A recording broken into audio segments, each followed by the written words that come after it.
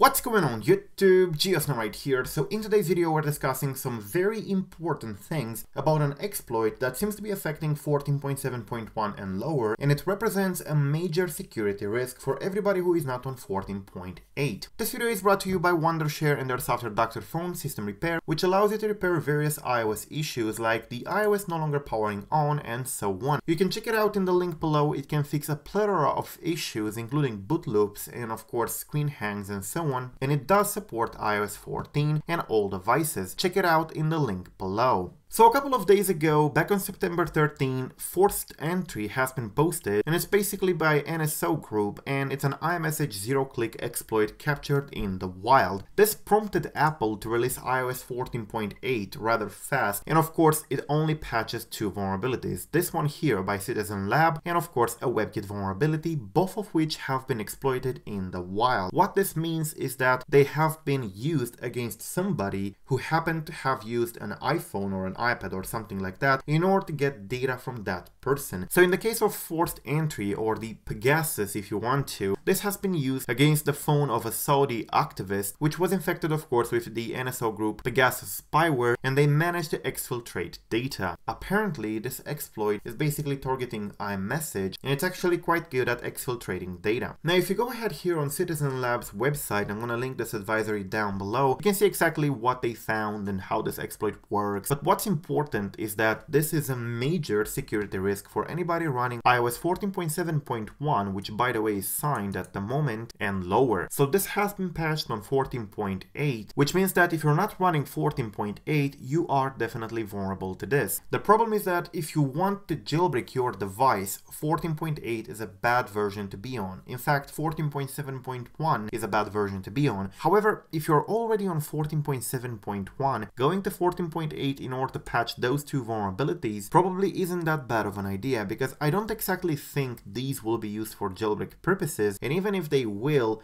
you're not losing much because these are big security risks anyways. So if you're running 14.7.1, you can, depending on the circumstances, jump to 14.8 with no problem, because aside from these two vulnerabilities, there are no other patches between the two. However, if you're running anything lower like 14.7, 14.6, 14.5.1, 14.4, I would definitely not advise you to go to 14.8. Now, as bad as the forced entry or NSO Pegasus may sound, and it actually is bad, it's a zero click, so it means that you don't have to even click the links or anything that they send if they want to infect your device. But they were basically targeting high profile people like the Saudi activists or journalists or VIPs or people of interest like public people. This will probably not target you, a random person on the internet who is not famous or a known activist or known journalist and stuff like that. However, if you really are very scared that you may get infected with Pegasus, you can update to 14.8, but do know that this will result in you not having a jailbreak for a very long time. For 14.4, 14.4.1, 14.5, 14.6 and so on, there are vulnerabilities released or in the pipeline to be released, so the jailbreak may not take very much from this point on. However, if you update to 14.8, you will have to wait literally months for the next jailbreak. So yeah, do you have to update to 14.8? Not necessarily. You don't have to, because you're probably not going to be targeted by NSO group or by their exploits. But if you really are afraid you might get Pegasus or somebody is on to get you, you can update to 14.8, but do know that will result in you losing the chance to jailbreak anytime soon. So do know that a patch has been made available for Pegasus. It's on 14.8, and if you do update to this one, it essentially patches everything in here, the forced entry bug, but it's very bad for jailbreak purposes. So yeah, that's basically it. Thank you for watching. As I said, if you are very scared of this exploit, if you do believe that you are somebody of interest for any hacker or any hacking agency like NSO, then definitely update. If you're interested in jailbreaking and you're not a public person and stuff like that, you're not somebody of interest for these hackers, then you can probably safely stay on 14.4,